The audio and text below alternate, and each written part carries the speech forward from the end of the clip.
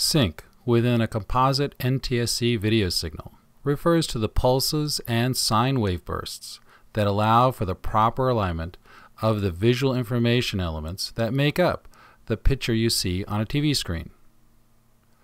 This tutorial will introduce you to the various elements that make up the composite sync within the NTSC analog video signal.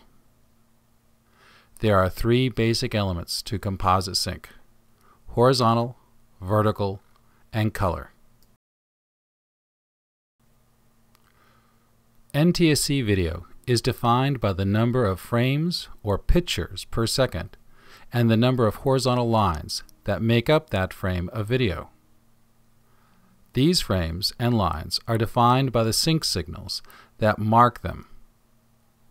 The sync signals keep the picture elements aligned as they were when the video was first captured.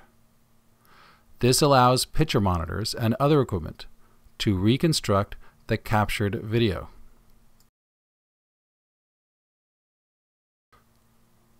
Take a look at this chart called NTSC by the numbers. It shows most of the important information about NTSC composite sync.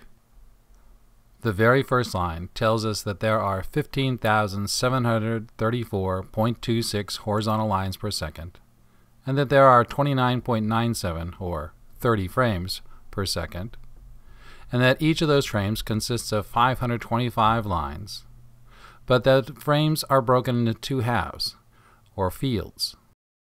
Each field carries half the lines.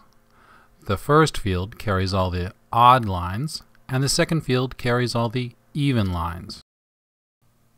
When combined, the two fields create an entire frame with all 525 lines.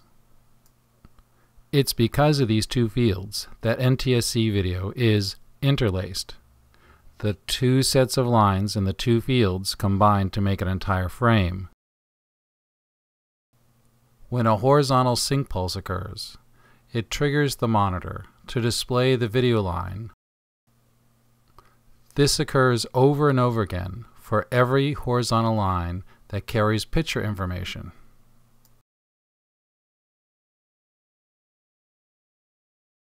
As stated before, frames are broken into two fields. Each field carries one half the lines. The first field begins at the top of the screen, displaying all of the odd lines. When the second field begins, it shows all the even lines. Combined, they display an entire frame of video.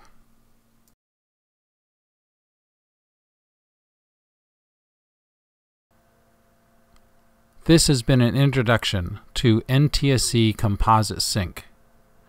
The following parts will cover horizontal sync, vertical sync, and color sync.